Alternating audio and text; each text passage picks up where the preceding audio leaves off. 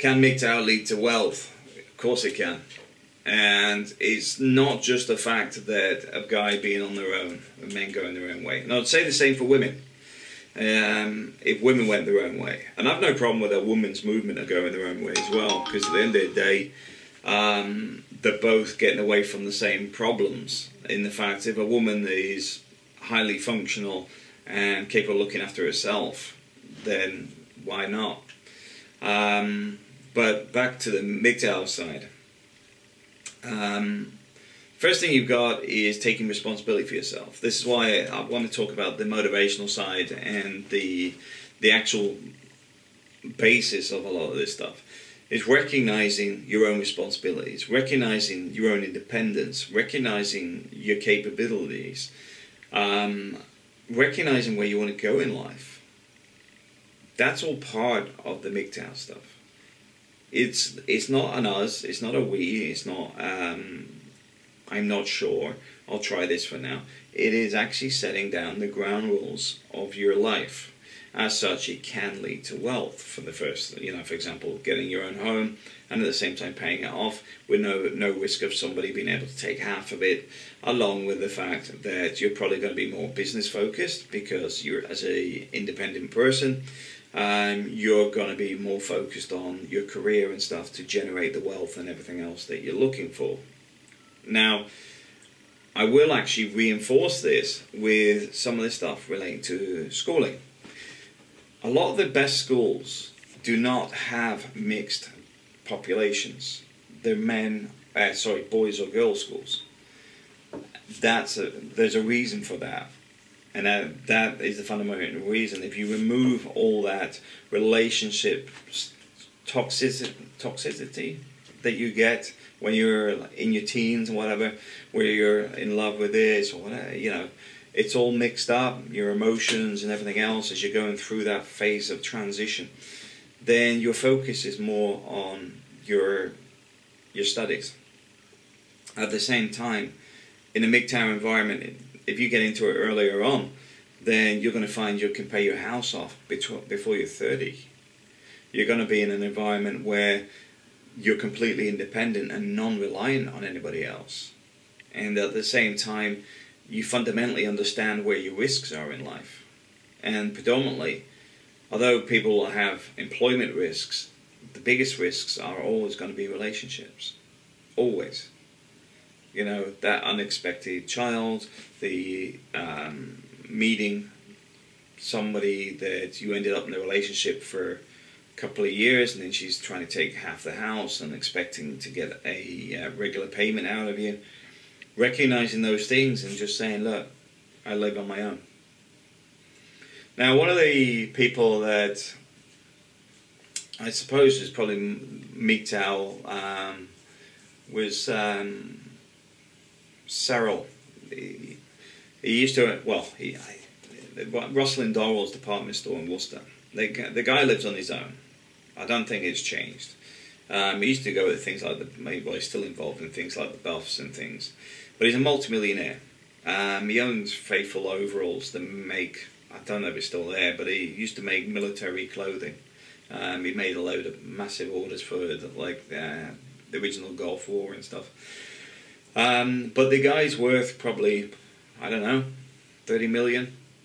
Yet you don't see him particularly with anybody. He used to come into his store, which was a big department store, and he would hang around until he hit a set amount for the day, then he would go home. Because that's how, he was extremely wealthy, don't get me wrong, but he would buy like these knives in from China that were all like this, and you get a nice block. He's paid 36 cents or something, 36 pence. Sorry, 76 pence for a knife set in a block. Because he's bought 30,000 of them. And he's selling them, I think there is somewhere like £7 a set or something. Guy's an extremely good businessman. But even with the staff, because I was there to actually do the rip out, dismantling the building, because it had actually been, they paid him a large amount of money to expire his tenancy 10 years early. I mean, they gave him millions to actually vacate the building, but had to go back to the original setup.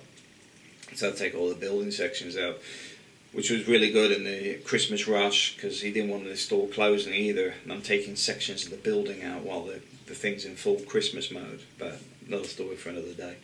But I would say he was my original MGTOW guy, from what I had seen of him and experienced around him. He's a very switched on individual, very wealthy. He'd only ever been seen with a woman from London that he just seen now and again.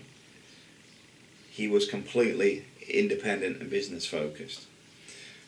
Now, financially, the guy's already rich. His father was rich anyway, his parents were rich. But the point being is they built that themselves, that's their own business. But I think the Faithful Overalls was his as well, in the sense that he built that up, and I'm sure he's got other businesses and bought another department store as well. But the point being is, he's very independent. There was no woman getting her title on his money. There was no woman getting part ownership of his businesses. There was no woman getting involved in his legacy. So yes, it can lead to that. And one of the things I will say, if you look at high functioning people in the sense of in the business environment, you'll find a lot of them are not like normal relationships and stuff. People from the Cadbury's family, for example, will go off skiing and leave the kids at the school during the school holidays and stuff, because they send them to boarding schools and stuff to get them to be stronger and more independent. Pretty brutal, eh? But the thing is, that's the sort of stuff that goes on with people at the ones in the top of the business and stuff. They are taught from childhood to be very independent and aggressively do it. Their parents do it to them. At the same time, a lot of the kids are not seen as children, but a necessity to carry on a legacy. Now, I know that a lot of this stuff sounds quite severe, but at the same time, the point being is, these people are very successfully on a wealth front, and it comes down to independence, securing their wealth, limiting access from others to their wealth, and fundamentally they are self-functioning. They have a plan, they know where they're going, they're developing this around that. They are not looking at something and going, well, we'll see how it works out, or they have a plan from day one. And that's what I like about MGTOW. A lot of it is you can set yourself up to where you want to be, whether you want to retire in the Philippines or whether you're just coming out of school and getting your first job and you want to go, well, I want to be the best at this. Well, instead of just going, I want to be, how am I going to be? And set it up to do it. It's personal development, strong personal development and personal security. Thanks for watching.